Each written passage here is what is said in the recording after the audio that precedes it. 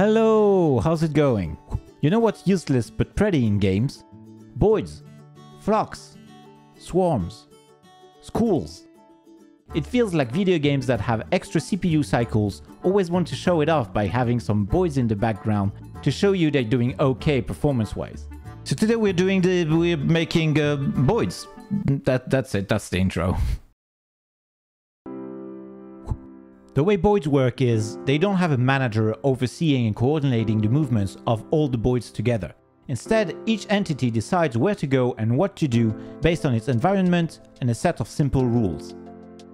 Let's define the environment first.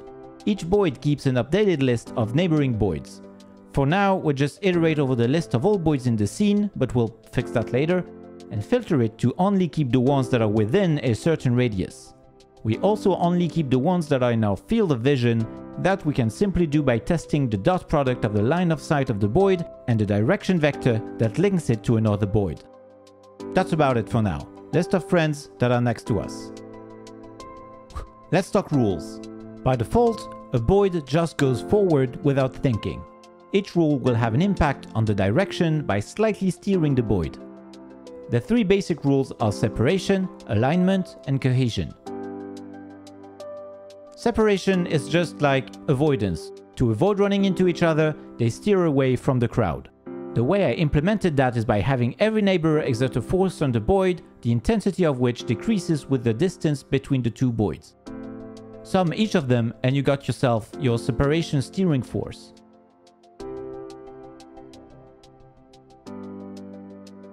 Next is alignment. Boids will try to go in the general direction as other boids are going. This is basically the same as the separation rule, but instead of steering away from neighbors, the weighted sum of vectors uses the line of sight vector of the neighbors. With this rule, you kinda see a group behavior emerge all of a sudden, which is pretty cool. Although they quickly end up all facing the same direction, so we need a final rule. Cohesion.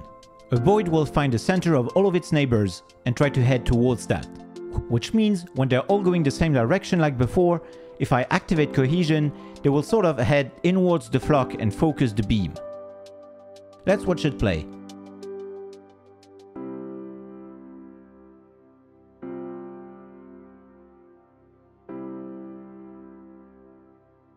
That's it, we have boids. That's the basics anyway. What features can we add on top of this to improve the behavior of our flocks? Firstly, collider avoidance. We're not running an army of ghost birds here. The easiest way I found to do this is to fetch all overlapping colliders from the current position within a certain radius. And then it works just like the separation rule, colliders exert a force on boids. It only works for smallish colliders because you only get the pivot of each collider and not the actual points that are close to you, but it works fine at the moment. For the hard way to do this, which is a lot more accurate at the cost of some performance, check out Sebastian Lake's video on boids. And also, I wanted to add a steering rule to encourage exploration, just to avoid boids swimming around in the same spot. So I added some sort of fog of war and got to developing a rule that pushes towards the fog. The way I did that is by adding a field of fog probes. So you have a bunch of probes spanning the entirety of the world, or at least the area that the boids can explore. A probe is simply an object that tracks, using a boolean, whether or not it has been discovered. If a boid touches it, it toggles. And then we add a simple rule that works exactly like the separation rule, but in reverse. Boids are attracted to non-discovered probes. To fetch the probes that are next to a boid, we iterate through the list of every probe and filter them based on the radius, like for the neighboring boids. And that's where the problems start.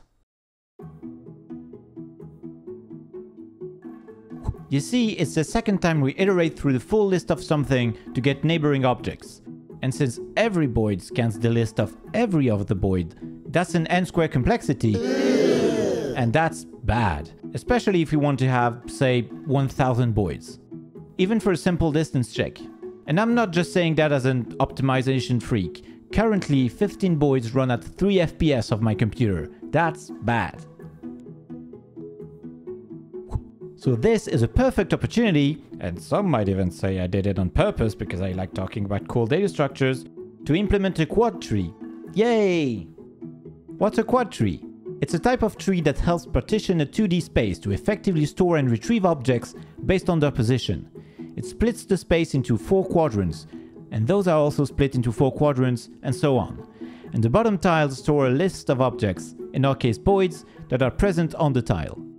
And we can prune some of these. For instance, this big tile has no boids on it, so there's no point in splitting it.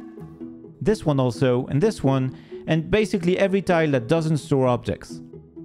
Also, if there is a single boid in a quadrant, there's no need to split it all the way down to level 5 or whatever. We're just splitting a quadrant when its contents are above an arbitrary capacity threshold where we feel the need to split, for instance 3.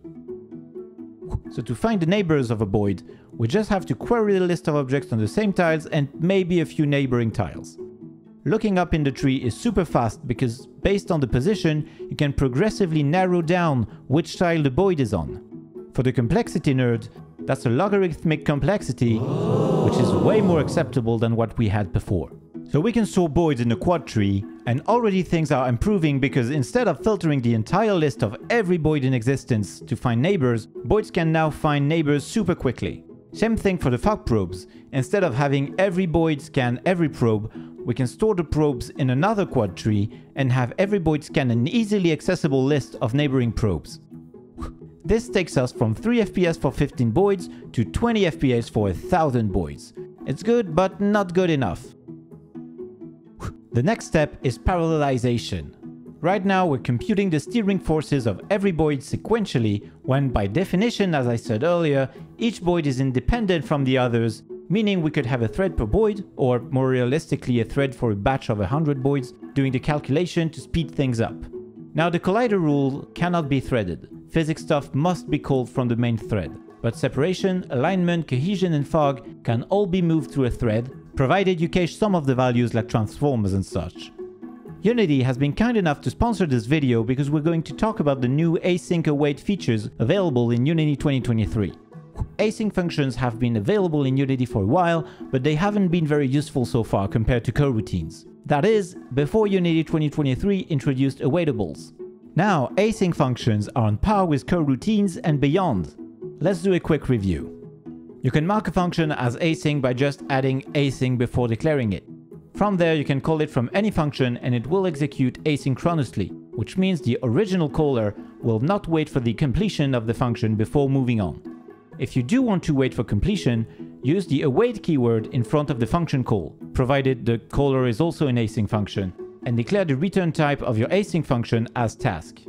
Now, what can you do inside an async function? Well, you get the usual features you'd get in a coroutine, waiting for an async operation such as loading a scene, skipping a frame, or waiting for a certain time. You can also launch a bunch of other async functions at once, store them to keep track of them, and then use task.whenAll to wait for all of them to complete instead of waiting on each sequentially.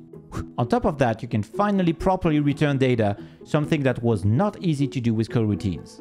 Let's say I want to return a boolean. I can declare an async function like so, and simply return my boolean as usual. The caller gets the boolean result like this. It's much more readable than the coroutine alternative. The awaitable class also gives you extra tools, like the ability to wait not just for the next frame or end of frame, but also for the next fixed update. That's a big plus if you want to do physics stuff in your async function. But to me, the killer feature is the background thread async awaitable. That simply takes your async function and puts it on another thread. That makes it so easy to parallelize stuff, do some heavy computation in the background like pathfinding, and then when you're ready to go back, just call awaitable.mainThreadAsync. Super easy way to set up threaded work. Back to my problem, I set up a kinda janky way to parallelize the computation. I split the load into batches of boids and created one async task for each batch. By varying the size of the batches and thus the number of threads, I can find the right balance between many small threads and few large threads. So I used that, which in my case though is probably not what I should have used, because it would have worked better to set up a pool of worker threads using the Unity job system, but I wanted to try this new and easy way to do it, so results! We went from 20 FPS to 45 FPS with 1000 Boids. That's pretty nice, we'll take that. Beyond that, we could add some tricks, like not updating every Boid at every frame, half of the flock on even frame and the other half on odd frames. Or we could move everyone to the GPU and use a compute shader because it's extremely good at exactly what we're trying to make and yeah, maybe one day. But right now, we don't want to make better Boids, we want to make 3D Boids. And for this, we just have to liberate the third dimension of our Boids to allow them to go everywhere, and they should do just fine, provided we convert our quad tree to an octree, which is the same thing, but instead of splitting a 2D rectangle into 4 quadrants, we split a 3D volume into 8 octants. It does take a bit of tinkering, especially since I wanted to unify my quad tree and octree classes under one main class that contains all the common logic, but after that's done, we can feast our eyes on some mother-flocking birds.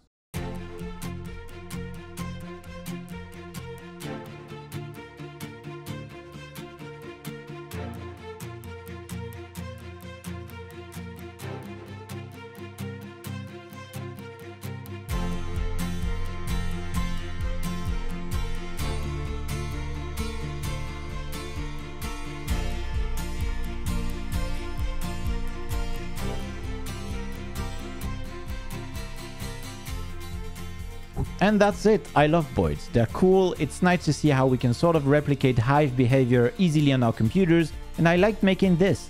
I hope you enjoyed watching as well, and I'll see you in the next one. Until then, check out the Patreon for the source code and join the Discord to chat about stuff, show the video to a friend who might like it, and overall have a good one, bye!